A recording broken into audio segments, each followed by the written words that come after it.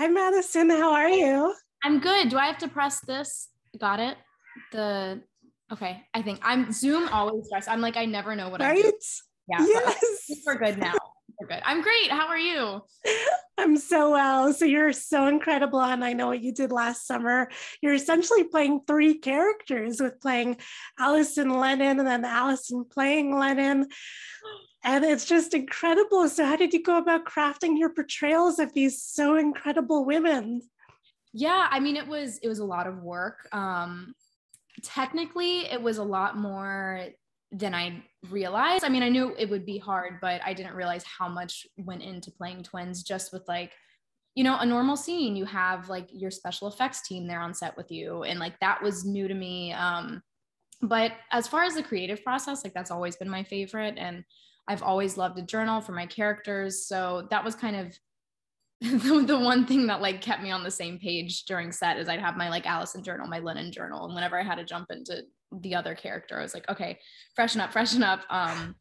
But yeah, it was fun. Honestly, it was a little bit of a relief after we filmed the pilot because once Lennon was dead, I was like, okay, now we have like Allison playing Lennon. And so I could focus a little bit more on that. Oh my gosh. So what did you put in your journals? Just like backstories more than anything. Because probably the biggest complication was the first time you meet these twins is at grad night. And they just so happen to be wearing like the same exact outfit, which we all know, is for the big twist at the end.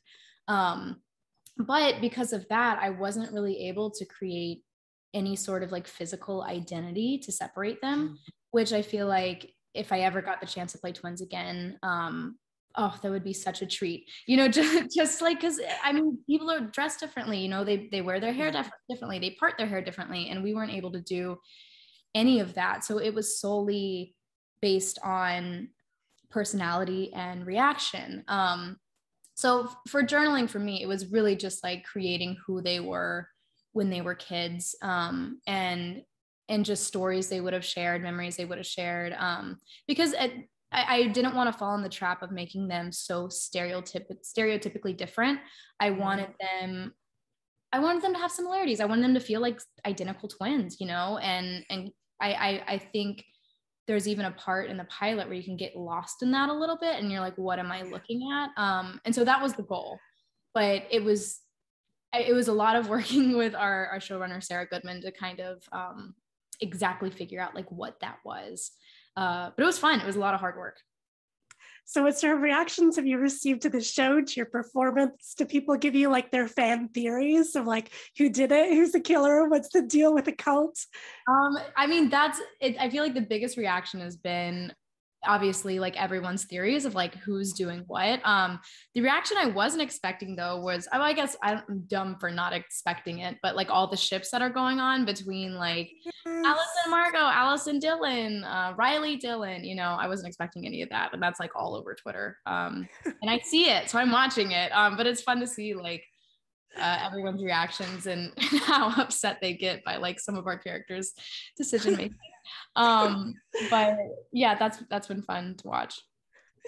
Okay, so let's jump into spoiler territory. I've seen tomorrow's episode. It's amazing.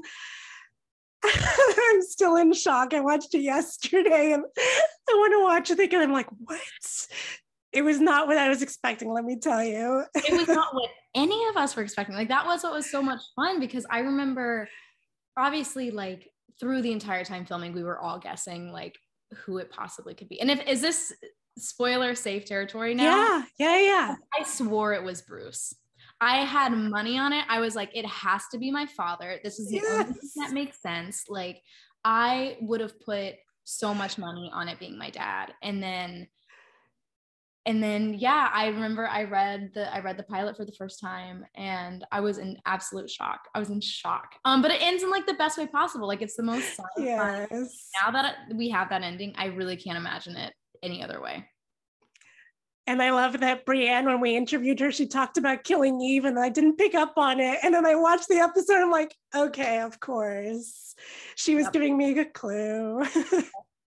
I know that honestly doing the show was the hardest because we weren't allowed to say anything, like anything at all. So I feel like we've been talking in code this entire time. So it's exciting for us to like finally talk about these things. But it's also kind of scary because it's kind of been like engraved in our brains, like do not say anything, like nothing at all. And we're like, okay. Yeah, so it's nice, it's freeing, it's weird. Yeah, one of my theories was the dad, Bill Heck, for sure, because I'm like, why is he so calm about his daughter dying? And like, why is he so entwined with like the ex-wife and then the cult and then...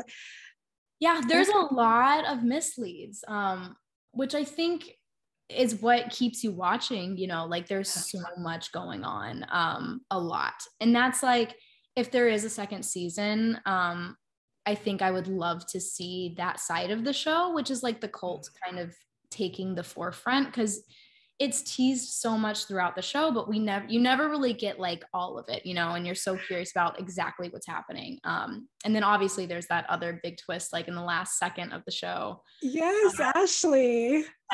Yeah. So I would be very curious to see honestly, I would love to see a second season where Riley comes back like full revenge mode. Yes. And you know, Dylan's not done with it because he has the Bible, right?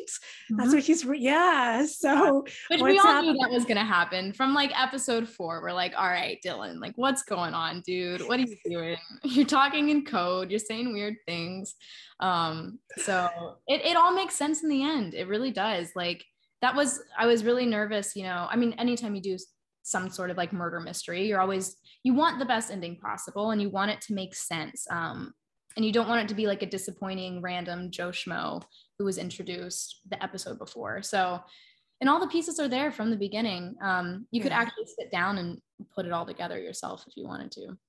Yeah, I plan on it. I'm going to watch it all again. Yeah. Just binge watch. Yeah. Interesting to see it though, with like that new perspective of knowing who the killer is. You definitely watch the show differently. Yeah. So tell me about filming those final scenes with Brienne, especially when you get stabbed and then you're slumped on the floor and you ID Dylan. What was it like filming those scenes? They were very emotional. They were very, very long nights. Probably some of the hardest shoot days I think we had. And also there was just so much pressure, you know, it was the climax and we wanted the payoff to be like as good as it was on the paper. So it was definitely like a work in progress. Like we worked at it a lot, but we kind of like blacked out. I think like by the end of it, we were like, is it done? Like I had no idea what it was going to look like until I saw it for the first time. But I mean, I think it turned out great. And then I mean, my favorite part is at the end, obviously, when Allison chooses who she chooses. I still feel like I can't say anything. Margot. That was always my favorite part. And I feel like you must get so many reactions on Twitter as you were saying, you're like, oh, I can't say anything. Well, I'm so curious to see. I can't wait to like watch on Friday when people finally get the reveal. I'm so curious to see people's reactions. I hope it's good. I don't know. Like you never really know. But, I think they'll be happy with it. So tell me about bonding with Brienne and also with Ezekiel and Ashley. I mean, they're the best. Like we had so much fun in Hawaii, and because of the pandemic, we were very much in our own bubble. But they've become some of my closest friends. I think they're both all so talented. I mean, Sebastian included too. It was just so much fun.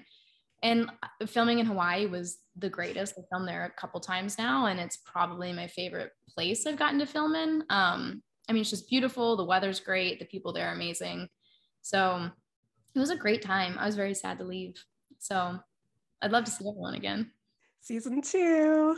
I hope so. So you've had some amazing scene partners over the years. Who would you love to work with again? I mean, I think biasedly, like I would love to do another Jumanji.